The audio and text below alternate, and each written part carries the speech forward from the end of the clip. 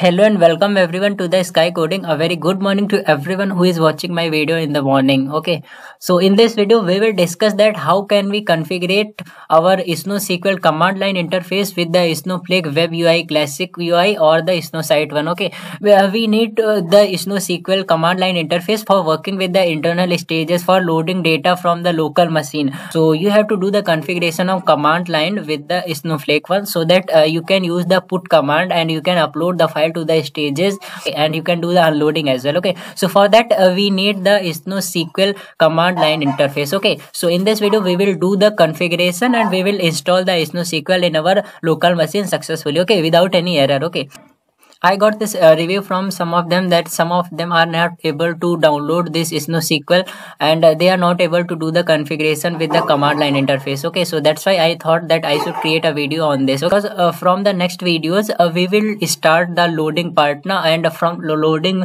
we will load from internal stages as well and the external stages. So for internal stages we need to install the SnowSQL. Okay, so that's why we are creating the video that how to do the configuration of these things. Okay, so without wasting any time, let's get started. Okay, so you can see I have logged into my Snowflake Classic UI, and after that what you have to do, you are seeing this header part where there is a database, sales, marketplace, warehouse, worksheet, all these information is there, and here you will see one option of help. Okay, so you have to just simply click on help. There is one option more for downloading that SnowSQL driver. You can simply open the browser and you can search SnowSQL driver download, then it will also download the SnowSQL. Okay, but we are just downloading it from Snowflake only. There is a one option, so why to go to the browser? We will download from here only.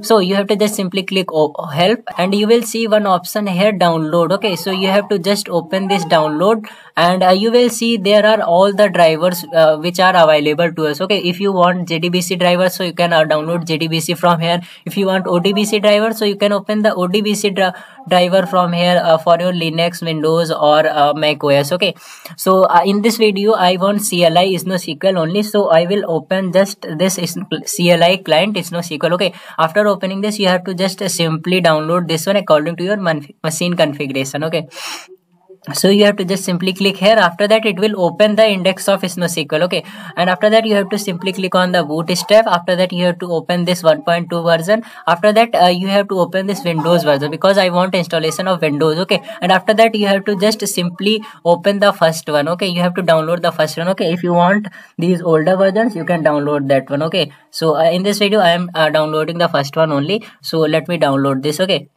so you can see my so you can see my SnowSQL 1.2.0 is successfully downloaded. After downloading you have to open the downloads folder and you can see this is my this SnowSQL which is downloaded. It is 2 times. Okay, so let me delete first one. Okay, so after downloading it you have to just simply do the double click or by doing the right click, run as admin you can do. Okay, so it has opened the Snowflake SnowSQL setup wizard. Okay, after you have to do the simply installation. It is basically a very simple installation of, as you have done the installation of various software, so you can do this. This is very simple. Okay, so you have to just simply click next, and after that it is a path where this SnowSQL will be installed, and after that you have to simply do the next, and after that you have to simply click on the install and you will ask for the admin password and you can give the admin password and username, and after that it will be successfully installed in your system. I have successfully installed earlier only, so that's why I'm not going to install this again and again. You can give the just your admin password and it will successfully install the SnowSQL in your system without any problem. Okay, and if you are facing any problem you can text me. Okay, and you can see this is now successfully installed. After that you will see this type of wizard, and after that you can simply click on the finish. Okay, so after doing the SnowSQL which you have downloaded from the Snowflake website, after doing the successfully installation of this by giving the admin password, you have to just open your C drive. Okay, so your Windows is installed. Okay, so let me open my C drive. After that you have to open to the users. After that you can open your users which you are using. After that you will see here one option of .snowflake .snowsql. Okay, you will see one option of .snowsql. Okay, so you have to just open this and you have to open your version, and after that you will see here one application type of SnowSQL. Okay, So you can see this is my snowsql application. Okay, so if this folder is there, then it is obviously confirmed that your snowsql installation is successfully done in your local machine. Okay, so you can do the configuration from here as well if you want from here. So you can do from here, or otherwise you can use the command line interface as well. Okay, so you can check from here that if there is a one folder of .snowsql and you are getting this snowsql application, then it is sure that your snowsql which you have downloaded from the Snowflake classic UI is the snowsql installation is successfully done in your local machine. Okay, after checking this folder, you have to simply close this C drive. After doing all this, you have to open the command line interface. Okay, so let me open my command line interface. Okay, and there are few steps which you need to follow for doing the configuration of snowsql with the Snowflake. Okay, so let me open my notepad and write some of the steps, then you will better understand those things. Okay, so first step will be you have to give the command of snowsql, and in the second step you have to check, you can check the version by doing snowsql -v. And in the third step, you have to do the configuration of your account by typing snowsql -a, and here you have to give your account name. Okay, account underscore name. Okay, account name, and after that you have to type minus u, and here you have to give your username. Okay, username. Okay, so this is the third step, and in the fourth step you have to give your password. Okay, give password. Okay, so let me write 4 steps, and then you will better understand that what you have to do for the configuration. Okay, and in the fifth step you can start working. You use database, use schema, use warehouse, whatever you want. Okay, so in the you have to basically follow this fourth step for doing the configuration. Okay, so let me do this one by one. Okay, so first of all you have to give the command snowsql, it will install the snowsql. Okay, after typing the snowsql, you have to simply put the enter. Okay, so now maybe it will be visible better because I have increased the font. Okay, so you can see my snowsql is installed, and you are seeing these some of the commands and what are the uses of these commands. Okay, so you can, after giving this snowsql command, and maybe you will see here one option of permission denied because there is some log files permission is denied in our system. That's why it is showing this snowsql error. Okay, so after giving that command, you have to give the second command. You can check the version. Okay, so let me check the version. If it is snowsql is installed in my system, then it will show the version, and if it is not installed, then it will not show the version. Okay,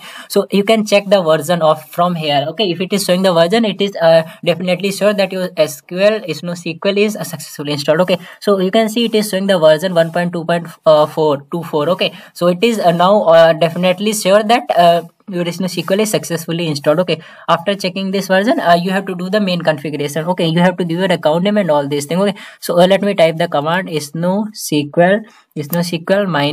Okay, after that you have to give your account name. Okay, so let me show you that how can you give your account name. Okay, so your account name is here. You have to open your web UI, and you are seeing in the URL jp02361 now. So this is my account name. Okay, and in the account name you have to give this location as well. Okay, so you have to just copy your account name dot location name as well. Okay, so my location is ab.southeast1. Okay, so you have to copy this thing from here in the account name. Okay, so you can see this. You have to type copy your account name and dot the location name. Okay, so let me move to the command line again. Okay, so let me close this notepad, and this is my command line. Okay, so after copying your account name, you have to just simply paste it here, snowsql -a. After that you have to paste your account name dot location name, and after that you have to type -u, and here you have to give your username. Okay, my username is shivam12. Okay, so I am giving my username as shivam12. Okay, after giving your account name and the username, you have to simply put enter. Okay, and now it will connect your snowsql to the Snowflake classic UI. Okay, so you have to just wait. It may show you permission denied, but it will successfully do their work. Okay, so after that it is asking for the password, so you can give your Snowflake login password. Okay, so let me give my Snowflake login password, and it will not show on the screen. Okay, after typing the password, you have to simply put the enter. Okay, so I have typed the password, and after that I have done the enter. Okay, So after that, you can see my snowsql is successfully installed in our system, and now we can do the configuration. Now my configuration is also done, and now we can use these things from here command line interface as well. Okay, so let me show you. Okay, so you can use the warehouse as well. So for using the warehouse, you can give use warehouse, and you can see there are lots of warehouses which are coming here. Okay, so let me give command use warehouse, and after that you can choose your warehouse from here, and after that you can put the enter, as you are using that that SQL workbench and SQL command line interface. So it is just like that only. Okay, use database. So you can see I can use my database, and they are also showing here. Okay, so you can see I have done the use of database as well. So let me use the schema. So for schema, there are lots of schema which are available to us, and we can choose the schema according to our need. Okay, so let me choose this AWS schema, and you can see my schema is also selected. Okay, so you can see this is sky training at the rate sky.aws. Okay, so this is my warehouse, and this is my database, and AWS is my schema. Okay.